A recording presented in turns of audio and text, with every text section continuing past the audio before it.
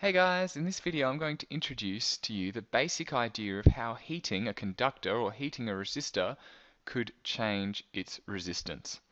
So in order for you to understand this idea properly, you'd have to study some pretty advanced chemistry and quantum mechanics, specifically something called band theory, if you'd like to look it up.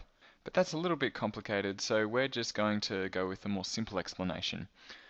So if we have a look here, we've got a circuit, and so we can see that I've got a battery and I've got electrons moving from the negative terminal of the battery through a resistor here, and then they come through the other side and come to the positive terminal of the battery.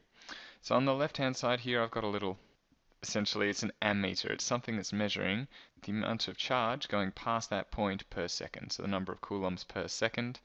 Note, in real life ammeters don't look like fans. And here we are showing you a basic model of the resistor.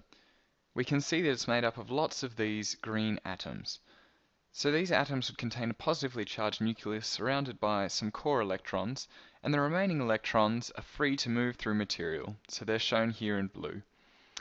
Here only 6 green atoms are shown for simplicity, but in reality the resistor would be made up of billions of atoms. Note, it doesn't actually have to be a resistor, it could be any conducting material. So, as the electrons move through the conductor, there's a chance that they'll collide with one of these atoms.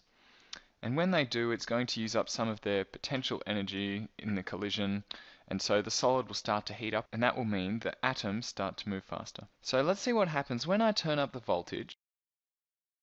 So there we go. Now I've increased my batteries.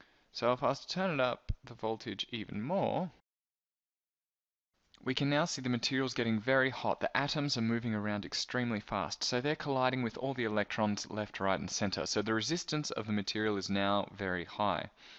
So the idea is that as the temperature of a conductor increases, its resistance is going to increase as well, because the atoms are vibrating around more and more likely to collide with the electrons.